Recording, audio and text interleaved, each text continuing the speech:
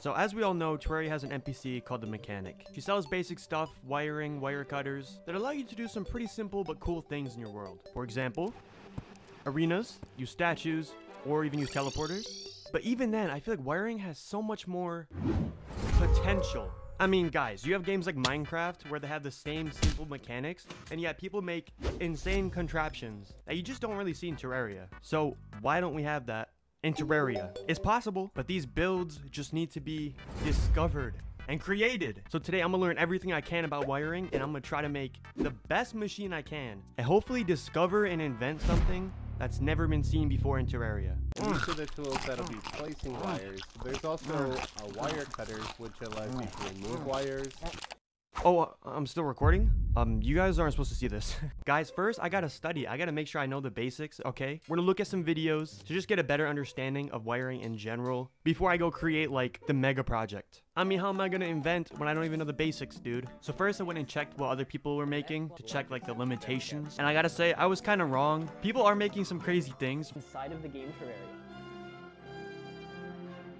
but none of them are really practical. None of them are really made in like vanilla worlds. It's all just giant computer, weird CPU type things, which are really cool. But I think when it's my turn, I'm definitely gonna make something more practical or just kind of like more fun. So pretty early on, I came across an item called the water pump, which really kind of like intrigued me because I've always seen it, but I've never made one before. The fact that you could literally teleport liquids in mass amounts, I had to make something with it, you know? So I started experimenting with it. I had an idea in mind and I started experimenting to see if that would be possible. Yo, we're getting somewhere. Okay, so it works. So theoretically, I should be able to make what I'm thinking about making. But first, I still wanted to test a few other things out before I got into anything. The first thing I wanted to test involves these statues right here. The King and Queen statue. Which, if you didn't know, it teleports a male NPC and a female NPC. Teleports a male NPC and a female NPC. A male NPC. A male NPC.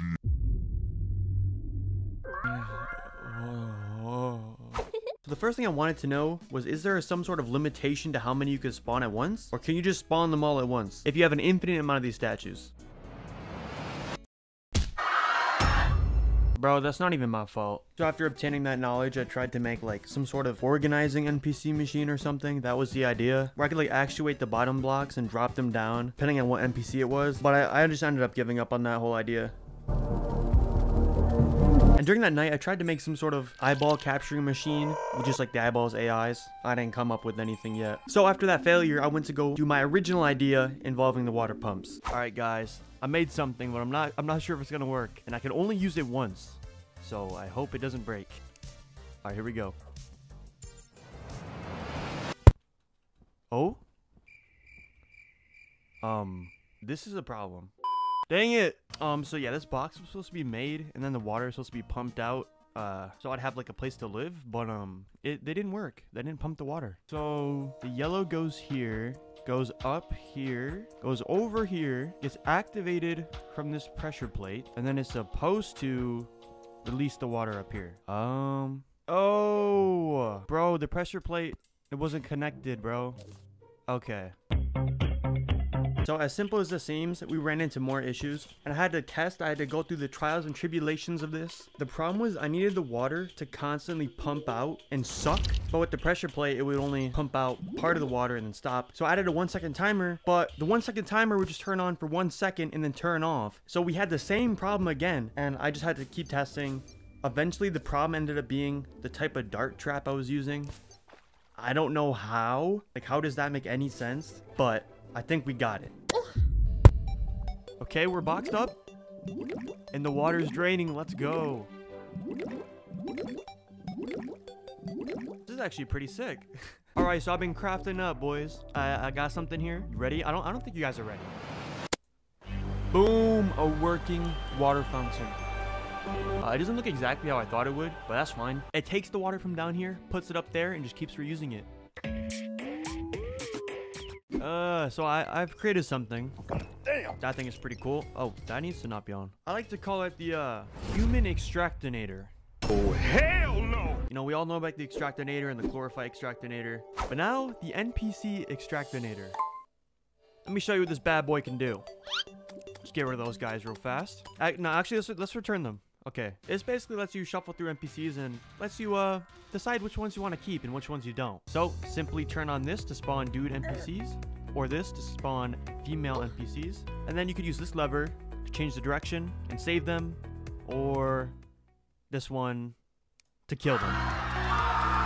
But you're probably wondering, like, bro, why would you do this? Like, that's kind of cool, but you know, it doesn't really serve any purpose. Well, that's where you're wrong, okay? So why would I want to kill NPCs? Well, it has a lot to do with how the queen statue and the king statues work.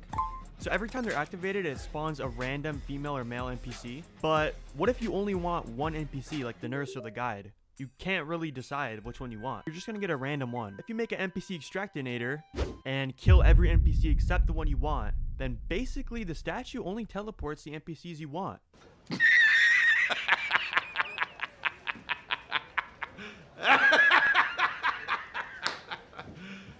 You serious? Which will allow me to make a machine where I could teleport the nurse or like the dryad exactly where I want and when I want them there. Alright, so I'm in an arena where I can just like teleport NPCs to me wherever I want and whenever I want. So now we have to cycle through and only get the dryad. Because if you don't know, the dryad actually like gives you 8 defense or something like that, which is near you. Now we just gotta cycle through everyone. Hey. Alright, sorry. There you go. So sorry. Hey. What? She came back. No, thank you.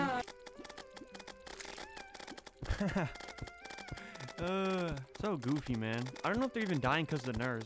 I hope so. No offense. Ooh! I'm gonna need that defense. I'm just killing them at this point. Thank you.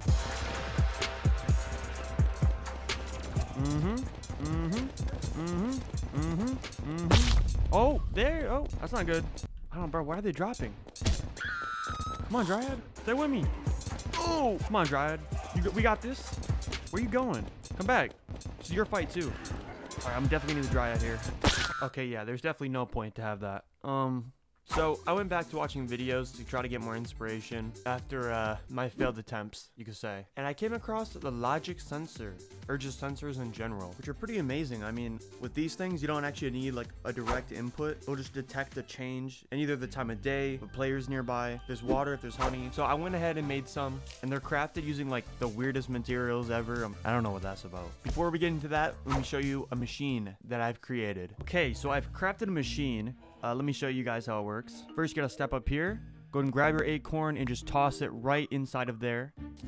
Oh, go ahead, throw your acorn in there. As you can see, there's a pressure plate right there and a squirrel statue. Go ahead and activate that squirrel statue. It's gonna go for the acorn. Alright, tip number 2. Drop the acorn in there. Activate the switch. He goes for the acorn, drops the mechanic into lava. Oh, buddy, you gotta stop pressing that. You gotta stop pressing that. Yo, guys, relax. This was not supposed to happen. Can I turn it off?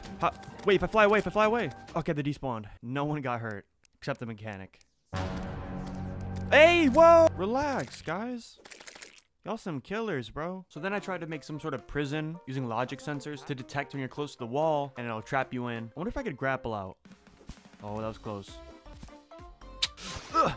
Oh, damn. Grapple and dash? Nope. Alright, well, I'm gonna call it successful then. I thought maybe that would help. I didn't. Actually, now I can use the momentum of the storm. And... no. Okay, so I think I realized I actually need a plan before I build. Like, I keep making these random contraptions without a clear image of what I want to make. So, I'm gonna set a goal. I want to make one of the Mario pipes, okay? From the game. But I don't want it to be like noticeable. I don't want it to look like you could teleport anywhere with it. I want it to be fully functional, just like the ones in the game, and I want it to look good. All right, I got something. Not suspicious at all. You know, just a tube. All right, bro, I could do better than this. A few minutes later.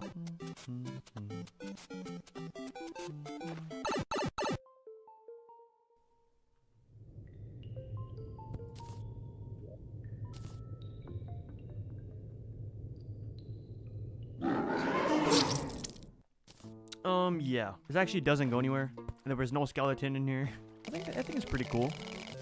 If you're wondering, I just used like an activation sensor right here. So when you press against the thing, boom, you teleported. And at the same time, there's actuator blocks on the teleporter. So you normally can't see it before using it. I think it's pretty cool. Alright, let's try to make something actually like practical and useful. The plan is to make a life fruit farm where every day and night cycle it'll automatically go off, harvest all the loot, gather it up, then I'll use conveyor belts in whatever method I can to get it all the way to my base. So basically every day I'm just getting life fruits. And it's important that I test something real fast. If we actuate the blocks beneath the Plantera bulb, does that spawn Plantera? Okay, so it does.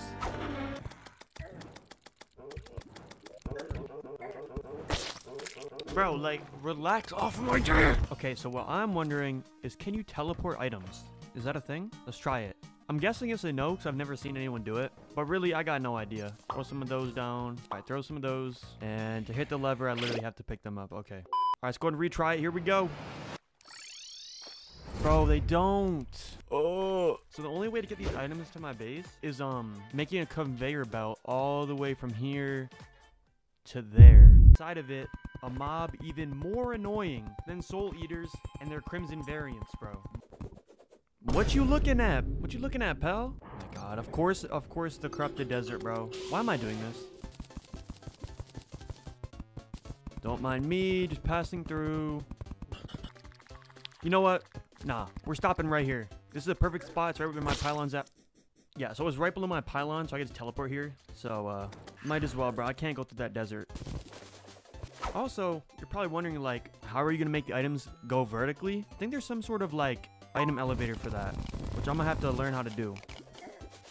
So, before getting any life fruit, we've already managed to get a Plantera bulb in our farm. That's great. Oh, damn, app. Oh, Plantera, what? Oh, my God. I didn't mean to activate that.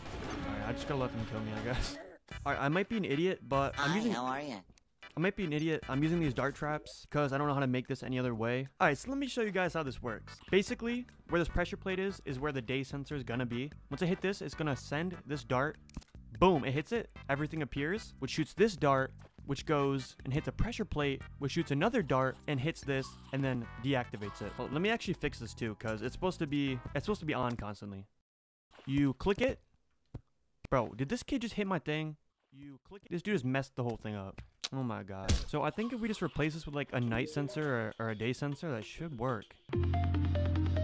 So 90% of us know about this like hoink teleporting thing, but I think I heard it works on items.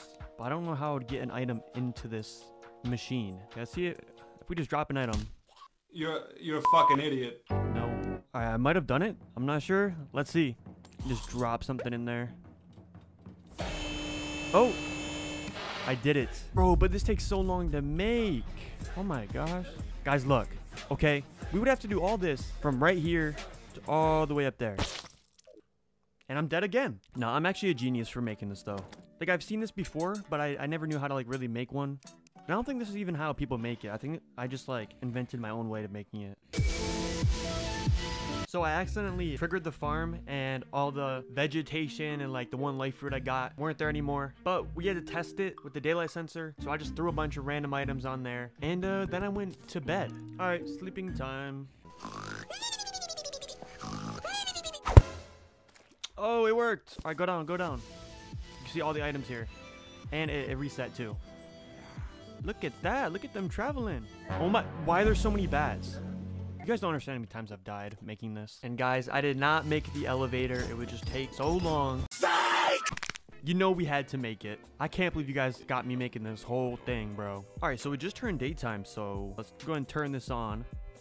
And we should just be getting loot here soon. I mean, it's gonna take a while. Also, I did break the daylight sensor for like a couple days, so hopefully there's actually like some loot from this. Hopefully I had time to grow. Oh! Oh, bruh. Is that it? Seriously? Yo, maybe they're getting stuck, though. I'm gonna reset this. Party girl, you need to stop shooting your confetti, bro. This ain't a time to celebrate, okay? Oh! Wait, no! Yes, shoot your confetti. Let's go. 3? Yo, we got 3, too. Bro, I literally just... I just sat here and I did nothing. Bro, we can literally just sit here and get life fruits without touching a button. Wait. What? What's that? Nah, I'm just kidding. Alright guys, I think it's time we actually put together like everything we learned and make one large contraption. Alright, let me show y'all what I made. It is in the ocean. Alright, I just had a jump cut. The lights are messed up. Doesn't matter, not the point. You walk in, doors locked behind you. Water starts draining. Better drain quick, bro. I'm about to drown. Once it's done draining, you'll see what happens. Once it knows the water is all drained, the door will open. So the lights are... So, head over here, you walk into this room. Not much to see here until, you grab your penguin buddy, okay? You walk over here, and you place him in there. Door opens. What could be down here? You drop down, kill the penguin, and... Mario? Here we go.